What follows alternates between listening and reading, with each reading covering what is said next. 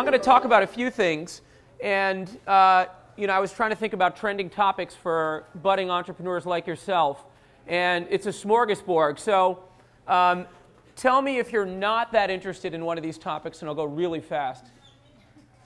I'm going to go really fast anyway, because that's how I am. But I'm going to talk a little bit about some lessons from Snapfish. It was a roller coaster ride. We sold the company twice. One time we lost an enormous amount of money, and the other time we sold it for a good amount of money. And then I'll talk a little bit about, because I think one of the key questions that entrepreneurs or potential entrepreneurs have is, what are investors really looking for? So my career is that I was doing the internet stuff since 1992, actually, interactive stuff, because there wasn't really the internet. Al Gore didn't invent it yet. And then I went to HBS, and then I went to Excited Home, which I'll talk about, which was an internet company. And then after that, started Snapfish and did that for 6 years. And then I've been a VC for 7 years. So I've been on kind of both sides of the table and can give you that perspective. Another question which is relevant is Silicon Valley or not? Jeff brought up some good points about Boston. And I think if you're thinking about starting a company, where you do it is an important question, and you need to think about where you want to be. And I'll attempt to say the good and the bad and the ugly about Silicon Valley. And then the last thing is I'm actually launching a new initiative this week, a whole new thing. So after 7 years in Mayfield, I want to try to disrupt venture capital. And so I'm going to tell you about what I'm doing new, because I think it's actually relevant for a lot of you people here. And I'd love to hear your feedback on that as well. So I'm going to try to go through Snapfish pretty quickly, because I can get really bogged down into this. But the first story is that I started early on. What were the influences to me? Went to Carnegie Mellon, was a nerdy engineer, didn't know anything about entrepreneurship, and I grew up in this kind of little rural town in Pennsylvania, so I didn't have very good role models. When I got there, of course, as a good engineer, I went to the Robotics Institute, thought that was cool, started making some robots, thought I'd love to be an engineer, and found out it was kind of boring. And so I met this entrepreneurship professor in the business school, and this is part of the lesson one is venture outside of whatever school you're in, because probably the most interesting people are not in your major. They're somewhere else. Jack was an entrepreneurship professor, started several businesses, and he's like, if you love products and engineering, but you also like leading and businesses, you should be thinking about an entrepreneur. I was like, what's that? And so he introduced me to that. And then I said, okay, the best way to learn about it is become president of the Entrepreneur Club, since I know nothing about it. So I did that and got exposed a lot to it and realized that this is something I want to do. Finished the engineering degree, but that was just a means to an end. So the lesson that Jack told me about also was really build your networks. Because from your networks, whether it's HBS, undergrad, Harvard, whatever, that's where the opportunities come. Luck doesn't hit people. They position themselves underneath luck, and then luck hits you. And so sometimes by chance. So when I graduated, I had some offers to be like a plant manager at P&G and work at a chemical company in South Carolina. This is what mechanical engineers have to look forward to, graduating from Carnegie Mellon. So, but this other company, Bell Atlantic, which is now Verizon, said, hey, you want to do this executive education program, and we'll teach you how to be in business. I was like, what's telecom? But little did I know that I joined that company, and they were the kind of first people going into interactive media using broadband before the internet, and they exposed me to this hockey stick that was going to happen, which was this thing called the internet. This was 1992 to 94. Realizing that you can't get anything done except PowerPoints in a phone company, I left and went to HBS, where I made more PowerPoints. But there, actually, I looked at that as an opportunity to say, hey, this internet thing's really cool. So no one's really involved in it. I came and I looked at all the clubs on campus, and there was no such thing as the Tech Media Club, or whatever it's called today, I don't know. But it was a communications industry club. I said, that's boring. So me and another friend started the Tech Media Club, and it was the first internet club at HBS. The cool thing about that, and the lesson there is that no one really knew what they were doing. This was 1994 to 96. No one had a clue about the internet. This was like Jerry Yang came and spoke at our club, and there was 3 people at Yahoo that came out here. And so by virtue of no one knowing anything, you can become an expert in everything. So I called up all the VCs in Silicon Valley and said, I'm the president of the Tech Media Club at Harvard. They're like, come visit us. So that helped me then. That was kind of my job search, which is calling them out. And I took the advice that Jeff said too, which I think is important. If you don't have this burning passion about creating a company, but you want to be an entrepreneur, go work at a company that's well-networked, well-financed, because you'll learn a lot there. And so I met a bunch of VCs. They all told me to go to Netscape, which was going public, but I thought that was already kind of done. So I joined this startup, which was called At Home, which later we went public and merged with Excite. We became Excite at Home. And it was a broadband play, and it was kind of like what I'd initially learned about anyway. And it was a bunch of HBS grads that hired me. I did a field study there. Then I got a job offer. Field studies are another lesson that are a good thing. But, life is cushy there. It was, the company went from zero, went public, $9 billion. I don't even know if we had revenue at the time. And things were pretty cool. I was made the general manager of e-commerce, $50 million in my division. I think it was all round-trip money between us and AOL. And I had like 50 people I was managing. And so I learned how to be a manager there, which was cool. But when things were going great, they were giving me all these new options. They were going to promote me. Is exactly the time, it was 1999, I said, you know what? I'm not sure the world's going to get any better than where it is right now to start a company. And when, another piece of advice is leave on a high note. So rather than waiting for them to kick me out, I got together with 3 people and we decided to start a company. The company choice was pretty interesting because being exposed to multimedia, I love the media space and I thought this is all going to be disrupted by the broadband internet. There's music, movies, and photos are the 3 big areas that were my interest, and I'm a musician also, I'm in a band, so I thought that's cool. And I kind of did some work in music and found that it sucks. No one makes money in music except for the labels, and now even the labels don't make money. I looked at movies, and the internet was too slow at the time. It was just people didn't have the connection. So the last one, by default, was photos.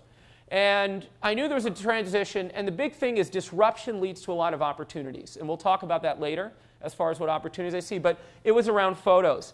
And I thought this is user-generated content, but the word UGC wasn't cool in 1999. And it's viral, so we can lower customer acquisition costs.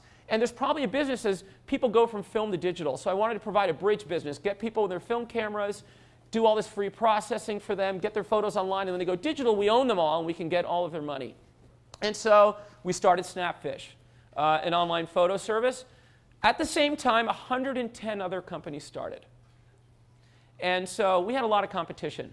And 3 of us managed to raise a significant amount of capital. Ophoto, Snapfish, and Shutterfly. But let me go back to, I'll talk about the capital later. I recommend co-founders if you're thinking about starting a business because we all have gaps and we need to know what they are. You need to be self-aware. But make sure they're not just your buddies. Trust and friendship is not enough. Go read Noam Wasserman's book, Founding Dilemmas. It's good, but it's not enough. You need someone that's complementary. And so the point of the slide is not that we were all Indian and that's how we were similar. That just kind of happened.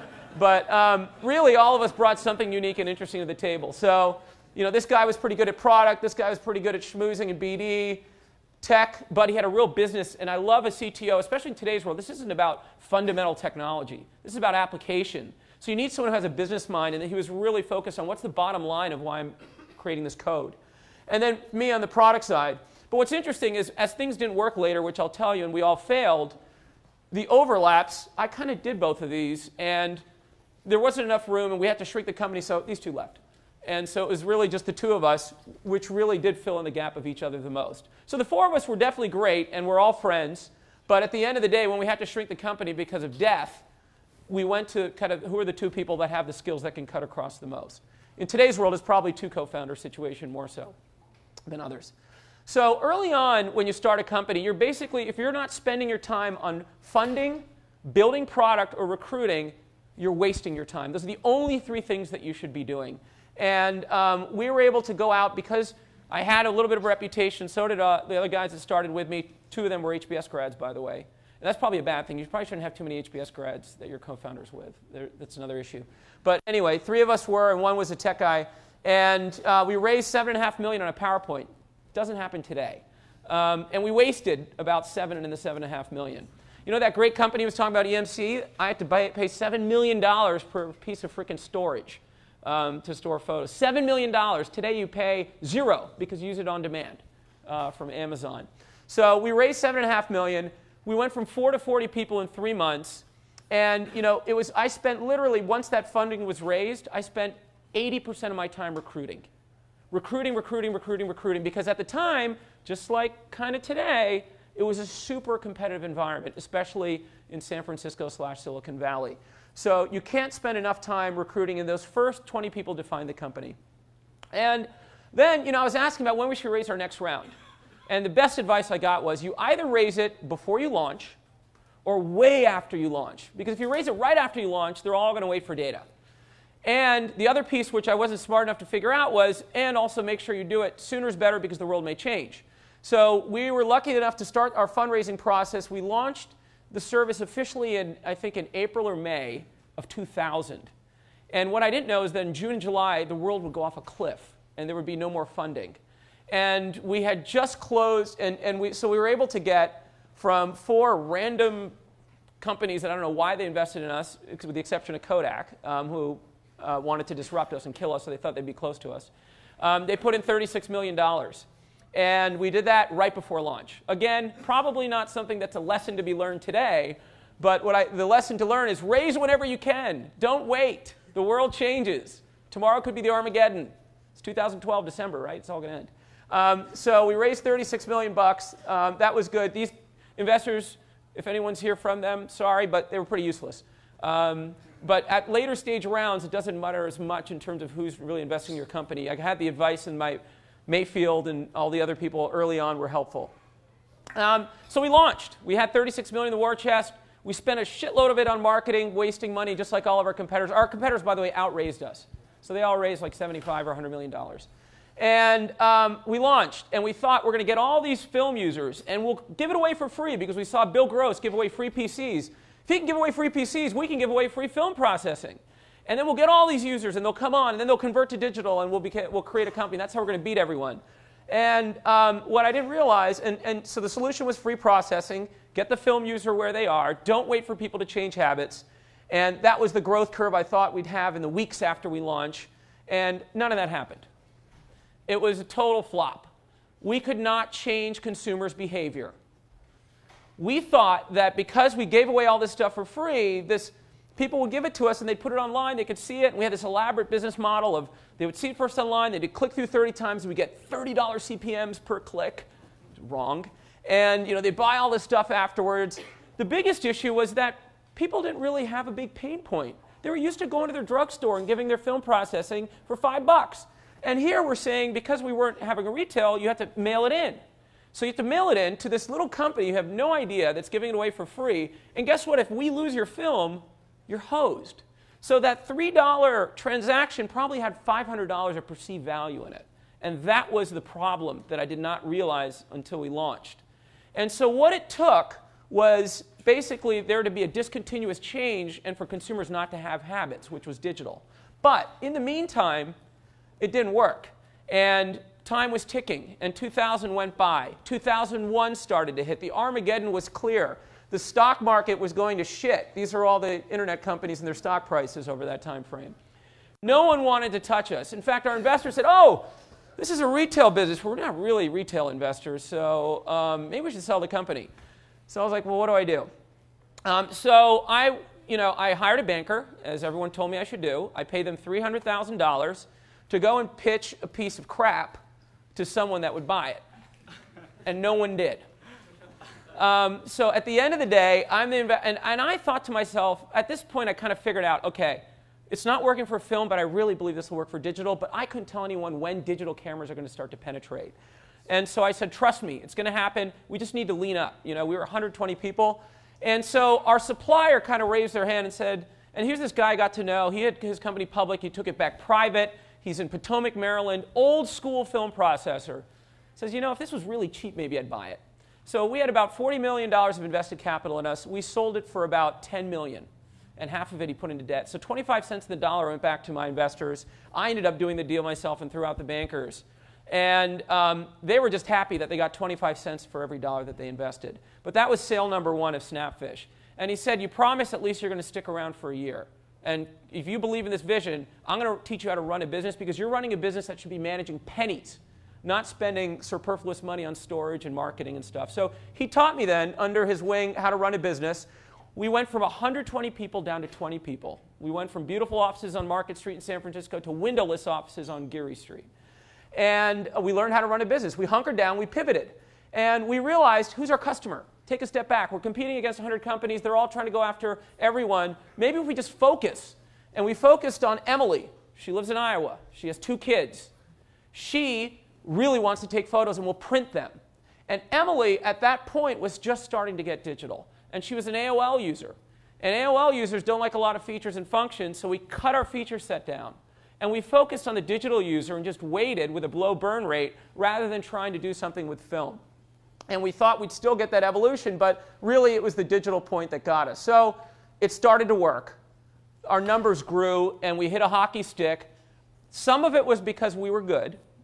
I pat myself on the back. We were good at analytics before most people were, and acquiring customers on Google and with our partnerships. But also, a lot of it was because we hit a big wind in our back, which was digital camera penetration finally started to happen. In like 2000, you can see it right in the beginning, end of 2001, 2002, right after we sold the company, it started to take off. And so it started to work. And things were really, we were growing revenue more than 100% year over year, got the company profitable, and then expanded the vision. One of the first things I did was, as soon as we knew it was working, and I was obsessed with getting a real business now and getting it profitable. As soon as we went into profitability, I took a step back to our owner and said, first of all, okay, the volunteer work is done. Now we want a piece of the company. And he carved out a piece of the company back to the people that are there, but it wasn't the same as founding it. Two is that now it's working. I'm confident we can always go back to this position. Let's step on it, because this is a competitive space. So I had a vision of, let's put these photos on TVs, on mobile phones. Let's go into retail. Let's sign deals with the big retailers. And I've laid out a $6 million plan. And we went out and pitched Sequoia, because we said, look, we're still a separate company. Let's go get some capital in it. We pitched other VCs. And he kind of smiled the whole way along. And he said, yeah, this is a good plan. We'll probably do it for 4, not 6. And no, I don't want any capital. And I was like, oh, boy. Because I always thought if I had a VC, it would kind of force function of an exit at some point. I couldn't tell if this guy ever wanted to sell. So things were going well. But I was faced with this dilemma. And about that time in 2004, Mayfield knocked on my door and said, hey, we're back on the internet. This was my original investor. And this is going against what Jeff had said before, which is that if you make money for your investors, they'll remember you. I lost money, but they still said, hey, do you want to come and join us? Because they saw that Snapfish 2.0 was very successful. And then I had this tough choice of, well, I've created this baby. I've got some equity now, not the same as being a founder, but it's working. But I have no idea whether this owner, who's a friend of mine, but is he really ever going to sell? Am I ever going to see anything come out of this? And then, all these visions of grandeur about being a VC were out there too. So I made the really tough decision at the end of 2004, 2005, and said, look, I'm going to take the job. And I told him, but I will take a long time. 6 months, I'm going to find a CEO. I'm going to personally do the search. I'm not going to hire a recruiter. And he wasn't happy, but he said, look, it's time. You've been doing this for 6 years. Fine. So I spent 6 months in doing that. During the period that I was finding someone, and things were going well in the business, a mixture of luck and good timing happened. So I was with some buddies surfing at Santa Cruz. And this is another thing. It's like, don't be surprised of where the real business contacts come out. This doesn't happen in Boston, by the way. We'll get into that later. And I was out there, and one of our friends that was surfing with us was a banker. And she's like, oh, yeah, I'm representing this company. They're really interested, confidentially in this company, Shutterfly, which is one of our competitors. And I can't tell you exactly who it is, but can you give me some advice on how I can get this deal done? Because they're just asking for too high of a price. And I'm like, wait a second. And I had this kind of acceleration clause, that old school East Coast that the new owner got, which means that I knew that it would work out well for me personally as well as for the whole team. So I was like, stop. I went back to Mayfield and said, I can't take the job right now. I think there's an opportunity to sell the company. And I went back to the owner, and he was not really interested in selling. But I'm like, look, you put $10 million in the company. What if we sold this for $100 million? I was like, and he was like, no, not really, not interested. And I was like, shit. So, but I knew that Shutterfly wanted to sell for like $600 million because they had Jim Clark, the founder of Netscape, who's the big investor, and he thought this thing was going to the moon. He was right, because it's now a public company trading at $2 billion, but at the time, it looked kind of foolish. And so I thought, all right, I think I can do better than 100. But I knew one of the things I learned in life was it's all about managing expectations. So I went in, and I knew Shutterfly was way out there. And I went, and I found the company was HP. And I told them, first of all, at the first meeting that I'm not going to be around. So I because I didn't have to stick around, go to my VC job, but I'm here making this happen. I took my CFO and said, he's the president, he's awesome. And he wanted the job, so that was great. And I negotiated with HP, and I didn't use a banker this time at all, because I thought that was pointless the last time. And I said, $500 million, maybe my guy will sell. And they were like, are you nuts? And meanwhile, I went back to him and I said, what if it's $150 million? Do you think he would sell? And he's like, maybe. And so then I came back after some negotiation. Boom, we got the offer. It was a $300 million offer plus a 10-year service contract for the owner to do all the photo processing, which he made probably more money on over those 10 years. And so when I went back to him, because of his expectations were like maybe 150, and I said 300, he fell off his chair. And so we sold the company to HP, and so that was the second time that we were able to sell the company. And he made a 47 times return or something when you look at his equity investment into it. So that was the Snapfish story.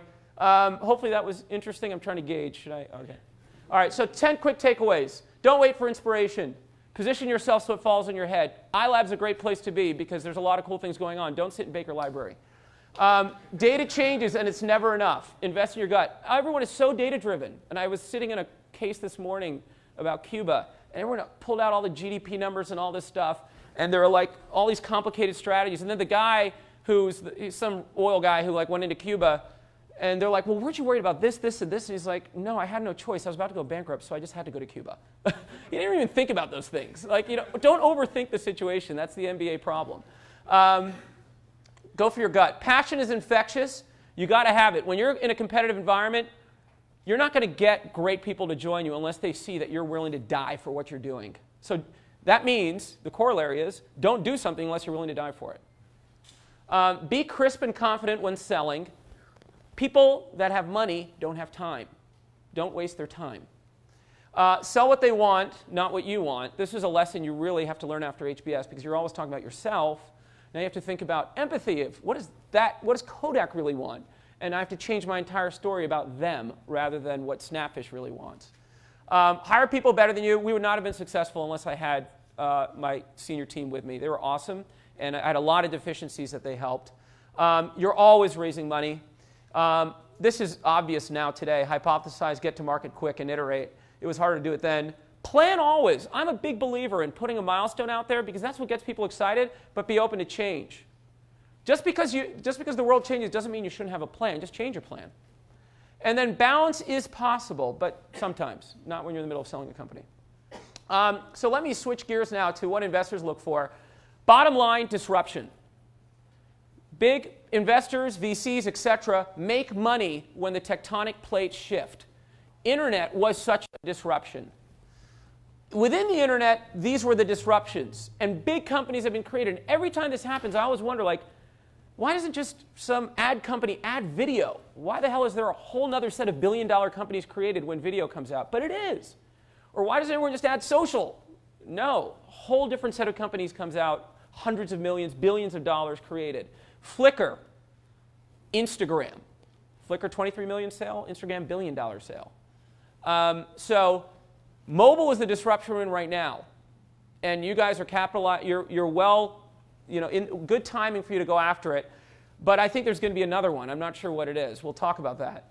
There are some other big trends. I think connected TVs are interesting. So if you're thinking about ideas, it's just a really nasty ecosystem. Mobile's nasty with Apple, but this is even more nasty because of the cable companies and the television. But there's a lot. Just think about how much will be disrupted when new products and services that have to be delivered through the connected screen. Professional platforms. I'm a really big fan of this. We made several investments here. Individuals now are becoming the brand. The institution of Stanford and Harvard, I would go so far, just to be provocative, which I'm usually not, institutions like Stanford and Harvard should not exist as brands. It should be the individual who's delivering. You have one or two awesome professors. With the internet, they can create a brand. There's a company in Korea, because everything's broadband there for a long time, MegaStudy, where it's about test prep for tests everyone has to take. It's a $1 billion plus market cap company in a little country like Korea. And it's because they empower teachers to have online brands and deliver. And you'll see billboards of the top teachers that are all over the place in Korea because they're making such a massive business on it. Service marketplaces. So what's interesting here, the short of it is that I think for the most part, it's really hard to disrupt media right now. It's like been disrupted. You're not fighting against Time Warner. You're fighting against Facebook or Twitter. If you look at e-commerce, it's been disrupted, and it's been disrupted already, and it's being also commoditized if it's a commodity good. It's very hard. A lot of the discount models are not proving to stick as much as people thought that they were. This is the next area, which is services, offline services. People are adding a mobile interface to find things. Like I'm in a company called Lyft, which is like a P2P taxi service. It's about things where you're really paying money for, but you're doing a mobile front end on it and organizing something on the back end. So I think that's an opportunity. E-commerce is turning out to be mainline in other countries because there are no, if you go to a second, third tier city in India, there is no good retail establishment, and it's just leapfrogging directly to technology. So that's exciting, but not here. And I'm a big fan of new relationship graphs. So Facebook is only one graph. It's a social graph. But there's the social discovery graph, which one of my companies, Tagged, has 300 million users, is trying to create. Pinterest has an interest graph, which is totally different. The connections that I have on Pinterest are actually very different than my Facebook connections. And then education is really starting to get disrupted. I've been following the space for 3 years now, and it's finally starting to happen. So it's not just about mobile. There are these areas here that I think are ripe for more entrepreneurs to go after. Did I just turn this off? I did. OK. One other thing that could be useful is 2 types of consumer businesses. So when investors look at businesses, I think they categorize them, even if they don't tell you. There's one set of businesses which I would call disruptive new media. And this is really the black swan. It's really hard for you to create it. It's usually youthful founders, very product driven. We're talking about it's only interesting if there's 100 million plus users. And people are making massive bets on momentum, because it's very hard to make a bet a priori on that. It's hard for a Harvard Business School graduate to go after that type of business, or someone old like me. Vertical destinations, much more akin to kind of more like businessy. Experienced founders that have done it before. Execution driven. Things like this are like Kayak. That's the reason why it was done in Boston. Fixia, which is a Q&A site that we invested in. Business.com, shopping.com. So these are places where it's about traffic acquisition. Most retailers, Gilt falls in this category. Groupon falls in this category. Most of them don't have network effects, but they're execution driven. And you can still make money on them, but they don't end up being as big as the other ones. So my point is, know what type of business you're going into and where your strengths are, because it's actually very different. If you're going into B2B infrastructure, really quick, we're looking for experience. Painkiller versus vitamin. This is probably the #1 issue I have with most companies we see. Yes, the business would probably save money if they use your service. If someone sat in front of you for 3 hours and you explained it to them and they had $100,000, they're willing patiently to wait for 3 years to get an ROI. But that's not how the world works. That's not how they're buying. So it has to be a painkiller. We like things that have frictionless deployment, so not big instances anymore. It's not avoiding the CIO, so it's all about open source social media. We're seeing amazing success on companies that are growing grassroots this way. And in fact, we don't even look at companies that are trying to sell to the CIO anymore, our enterprise team. I talked about immediate benefit. Every time there's a new feature on the internet, again, there's a whole new crop of enterprise companies that comes up. Jive Software, Yammer sold for $1 billion. Who would have thought Twitter for companies is worth $1 billion? But every single time there's a disruption in advertising, real-time bidding, video, social. So think about those waves, and is there a company that owns that? And I'm always surprised on how big they can get. Is this have future platform opportunity versus just being a feature or tool? And we like recurring revenue businesses here because enterprises are willing to pay. If it's one-off, you got to resell every time.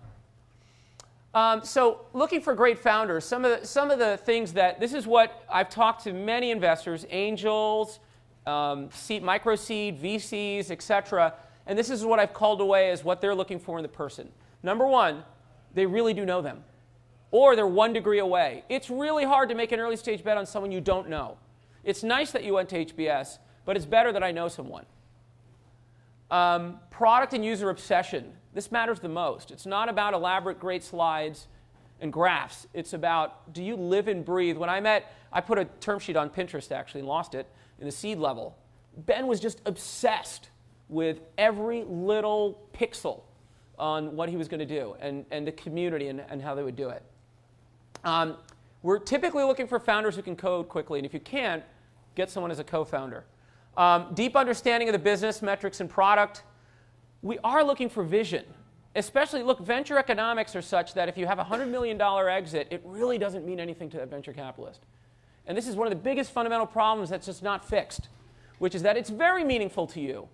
It's very meaningless to us, even though you made money, because the fund sizes are so larger. And because we have so many other losers, Your thing doesn't really help. So also looking for someone it's very competitive for talent. So we need to know that someone is very well connected, not just beyond knowing us. And this is an interesting one. A lot of people that start out that don't have experience don't know what an A-plus player looks like. And that only comes, that's where, if you work at Dropbox or back in my day, Excited Home or something, you really can calibrate A-plus players. This is one of the advantages of the Valley, which we'll talk about, which is that there are a lot of A-plus players, and so you can calibrate that. If you grew up in Kissimmee, Wisconsin, and there's a developer, you could think they're A-plus. But who knows? And we're not looking for the perfect CEO. But the most important trait is that they're self-aware. They know what they know, but they know what they don't know. And don't be afraid to say, I'm good at X, and I need people to help me at Y. So some general tips pitching VCs. One of the first things is, again, we're investing in large markets, so know your TAM, bottoms up. If you don't think you can realistically get to $100 million in revenue, if it's definable, like if it's a black swan, whatever, but if it's an execution play, if you can't make a credible story here, you shouldn't be pitching VCs. It doesn't mean you shouldn't do the business. It just means that you're going after the wrong funding source. Because they're not interested. Time and time again, everyone I talk to uses this simple litmus test. $1 billion market or $100 million revenues. Can I see one of those? Can I see it realistically? And if you don't tell the story, they're going to have to try to concoct it themselves. And it won't work. Proof that the team is product and business savvy.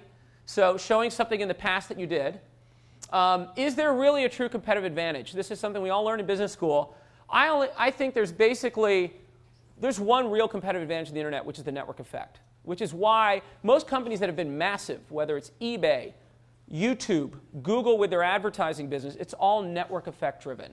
And if you don't understand the network effect, learn it, because that is the source of competitive advantage of most of these companies that are successful, whether mobile or not. Instagram had a network effect as well. If it's not, you really have to say why you're disruptive to the incumbent.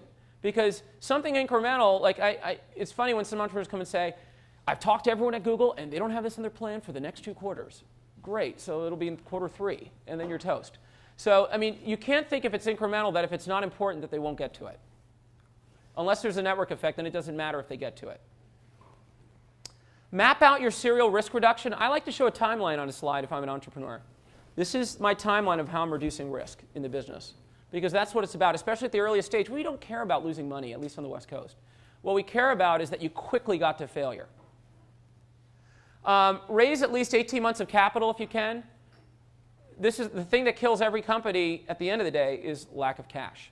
So cash is king. And I think everything takes longer than you think, because it's really sexy to talk about pivots, but if you don't have the money, the pivot doesn't matter. And one of the most important things, if you can control the process and the timing, when you're raising money, don't meet a VC for the first time when you're pitching them to raise money.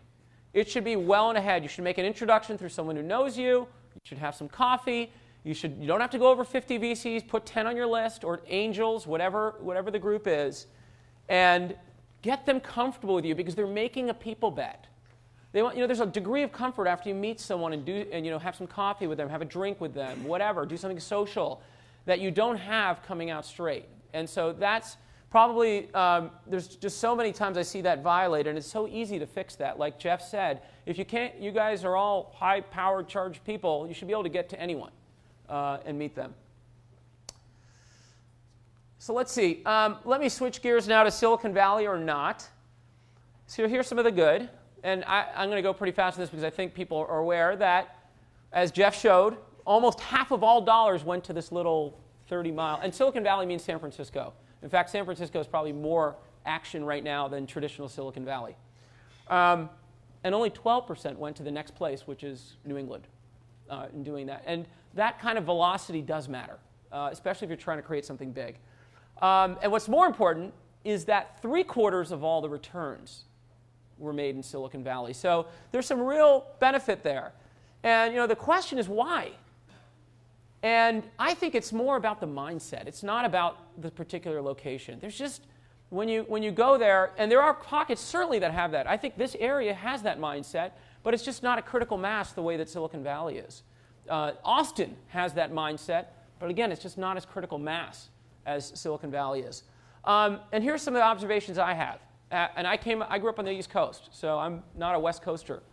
I think a lot of people there, especially they're trying to create the big companies, are more focused on how do I change the world versus making a buck. A lot of people don't even have their revenue in their presentation when they're talking about it, if it's a really big idea. And actually, we don't think that's an issue. There's a culture of paying it forward versus New York. I think Boston's a little bit more in the middle here. But it's very much New York is like, look out for yourself. Even LA is like that, too. And in Silicon Valley, once you're there and people know you, they're opening up. Because a lot of people that are successful there have time on their hands now. They want to help other people in doing that. And that gives people a massive information advantage. Because you could think you're the most awesome idea or you have this thing, but there's probably 10 teams that are doing it right now. And if you were there, it's not on a blog somewhere. You understand it by knowing what's going on, by talking to people, and you get a real understanding of what's. And the other thing is that the dirty little secret when you start a company is that probably only 1% of your idea is original. 99% is copying the good shit out there. And it's usually by talking to someone that's built it. Like we have these growth guys that are really good at virality tagged, and they happen to got LinkedIn viral. They got High Five viral. They got Flixer viral. They got 10 out of the 20 properties on the web viral. It's the same two guys because they kind of mastered that and then went around and shared that knowledge. It is definitely people-driven, so that's why relationships do matter here, because much of this is less about the technology now. And there is a DNA there of people that have gone big and scaled already. So that pattern recognition that we talked about is important. So those are and then of course the other thing is it is hyper-competitive. And it's a negative too, but that really brings out the best of people. And you think you're doing great, but if you sell your company for a couple $100 million, it's like whatever, because the guy next to you sold it for a couple billion, or Kevin Systrom from Instagram's DJing in Vegas for all of his friends because he sold it for $1 billion. So you feel like, what am I doing? So that competition can be a good thing. And the other thing in Silicon Valley is that people are just obsessed about product. And you see it, so the biggest successes are about a great product. And that mindset has been pretty consistent. So what's the ugly? Well, it's expensive. Maybe not compared to New York, but compared to here. And it's expensive not just for living, but for actually starting a company and doing that. So it requires capital. It's harder to bootstrap in Silicon Valley. There's a massive talent war there. There's no doubt about it. And as Mark Zuckerberg said in an article, unfortunately, a lot of people do have shorter-term thinking. Shorter-term meaning that they're just jumping every 6 months to the next big thing that's there because it's in their backyard. And that can be a challenge. So no doubt, that's a big issue that's there. And this can be a negative. It's relationship-driven. So if you don't have any relationships, you're out. It really sucks. But asterisk, if you have momentum, everyone's your friend. And you can raise money, and you don't need really relationships if you're growing like this. And all of a sudden, everyone wants to be your friend, and then you have relationships overnight. Kind of like Hollywood. But that's the way it works. Weather? Not. Don't say that. OK, bottom line. Silicon Valley, in my opinion, and this is kind of very biased. So if you're thinking big, if you like swimming with sharks, if product excellence matters in your business, some businesses it doesn't even matter. If you have relationships or you've got momentum, and of course if you like good weather and wine, you should probably start your company in Silicon Valley. So last part, so I can have some questions. What is this thing I'm doing called cofounder.co? Like I said, I spent 7 years being a VC. I've spent 6 years being an entrepreneur. And what I noticed out there is that there's something missing in the ecosystem. And so this is my attempt at making one dent to do something different. And what I noticed is that entrepreneurs are looking for help, not just money. I'm sure all of you have thought about an accelerator. Maybe iLab is considered an incubator. Accelerators, incubators, they're going to angels, mentors, advisors, VCs, all looking not just for capital. People realize, and it really does matter. It's not just about the money, especially at the early stage. Time is the most precious thing that people are looking for, the best people. Of course, there's a lot of people that can't raise funding. But for those really amazing, talented people out there, if you ask them, they can get the money. It's not about the money. It's about they don't get enough of people's time. So the question is, where do they go to get time, experience, and deep help? And I was talking to Noam Wasserman about this, and he thinks there's over 100 key decisions that can make or break your company just in the first year. And you would want someone along the way there. The problem is VCs come in every 6 weeks. We have 12, 15 companies. really can't spend that much time. Angels have 30 companies. Accelerators now, look, I think they're great. Like Y Combinator is an amazing brand. It's like going to the next generation. It's like the next Harvard. It is. That's what every entrepreneur, I'm sure, is going to continue to apply there. But the issue is that it's 3 months, and you get a fraction of their time because they have 80 companies in the last class. So they can't really give you, the principles that are there. It's hard to get the time. Doesn't mean you shouldn't do it, but it doesn't give that proposition as much as it does the brand. So that's where I thought, hey, is there a new model? And so the solution is, what I'd like to do is go back to my entrepreneurial roots and standardize this concept of a co-founder, but make it part-time, where I could provide the time and the experience for critical decisions in a company. And the key thing here is to have a day-a-week cadence. So I'm looking for just a few entrepreneurs to go really deep every week, spending roughly a day a week. It's, can average out to be more or less. And you can only do 4 to 5 companies in this maximum. But you come in as a co-founder, which is a very different role than coming in as an investor in doing that. And it doesn't work for every venture capitalist. It only works if you have a combination of you were a founder, otherwise you won't, what can you add? If you were a CEO, it's really helpful for the CEO. And if you were an investor, because you can understand how that other world thinks in doing it. And I think what you also have to bring is deep relationships. So, through my experience out there, there's capital, talent, partnerships, exits. Those are the 4 things that relationships matter the most for that are out there. And there are other people that fit this bill, but I thought, hey, I'm a great guinea pig to try this new model out on. And really come in at the founding level of the company and be aligned as a co-founder. So the decision point that I'm looking at is you're about to start a company, and you're going to go out and get a co-founder. And you think about who your co-founder should be, and there's a certain equity percentage. What I'm going to say is, look, I'll take less than that, but it's still going to be meaningful, but I'm only going to spend a day a week. But you're going to get the benefit of my experience coming in. I'm not there to run the company. I'm not there to build the product. I'm there to be involved in every single one of those 100 decisions that are happening throughout. And also, and I'll be vesting that equity. So the point is that I have skin in the game. So if the guy says, hey, you're a loser, Raj. After 3 months, you haven't provided me anything, boot me. But I wanted to say the same to you, too. And that way, you can continue to scale the model. So that's the idea. And the key is for me to join at the point of co-founder decision, because after someone raises money, it's very difficult to come in as a co-founder to do that. And this is kind of an unmet need, I believe, out there, especially in Silicon Valley. My own personal long-term vision is that I'll find other people like me, build a network of people. Some of these people will do it like me full-time, 4 or 5 companies. Some of them will just do one. They're retired. They want to work on one day a week. And this is a whole new category, just like an accelerator is, to help entrepreneurs. And we pool our equity together so that, because the question is how do we make money, it's similar to a fund economics. You'd have a similar ownership that a venture capital firm does, but you're giving your time. And we'd also throw some cash in just to show that we are committed.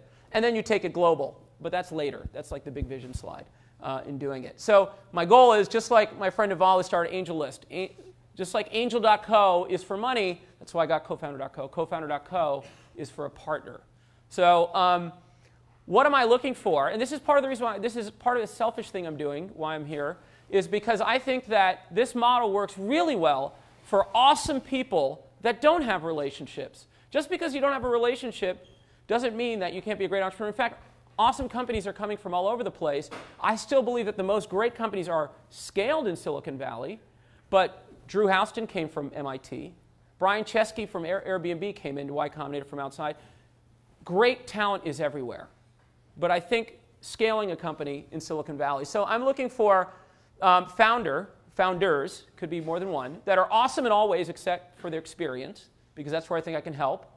They really have to create a massive disruptive company. So this is not like an angel that's saying, well, let's see what it is, and we'll sell it for $10 million. I believe it's really difficult. No angel wants to. Now there's a crunch going on. It's really hard to raise a Series A. There's all this angel money. And the angels are realizing, oh, shit, unless this company can be venture-backed, I should invest in it. And if it's venture-backed, it should be disruptive. Otherwise, they're not going to invest in it. So I'm only going to focus on companies that I think are venture-backed. And that's been my filter anyway. I've been doing a deal or two a year every year for the last 7 years. And I'm going to just continue to do that at an earlier scale. I want someone who has a very strong desire to be the CEO. This doesn't scale if they say, hey, you want to run the company? It doesn't work. But I want them to be self-aware. So to understand what their shortcomings are, because maybe I can't help them. And I really am leaning more towards product-obsessed builders. It doesn't mean that a HBS grad doesn't fit necessarily, or someone that's not a coder. But this one typically is the best because they can iterate extremely fast. And what I'm looking for is passion in a sector, but you're not wed to a solution. Because you're going to go out to the market and figure out what the right solution is and iterate, but you should be super passionate about some sector that you're going after. And like I said, you can start anywhere, but the person has to be committed that they want to move to Silicon Valley to build this company. And because I'm not really competing with a lot of people, which is also nice at this stage, because no one else is doing this yet, I want to spend a lot of time. I want to spend, have quick meetings, get to know people, but then I want to spend maybe 2 months. Because this is a marriage, and that's part of the, even if you don't go for this model, it may not be your cup of tea, with your co-founder, you better date before you get married. It's really important, and I think that's what's missing in today's ecosystem too. We're making investment decisions in a day or two, and we're supposed to be people-based. Great. Well, thanks for coming in. Now, I do want to say that I have to run to some dean thing, which I'll be yelled at if I'm not late. But I encourage you, if you want to meet up, it's much more effective. Just send me an email. Note that you were here tonight. And like I said, I'm here the whole week. If I can be helpful, I'll do my best. And I apologize in advance, but the schedule fills up, but I'll be back again too. And also, if you just want to give me comments, say, look, this is a piece of shit, tell me. I'm open to it. I'd love to hear that. Thank you.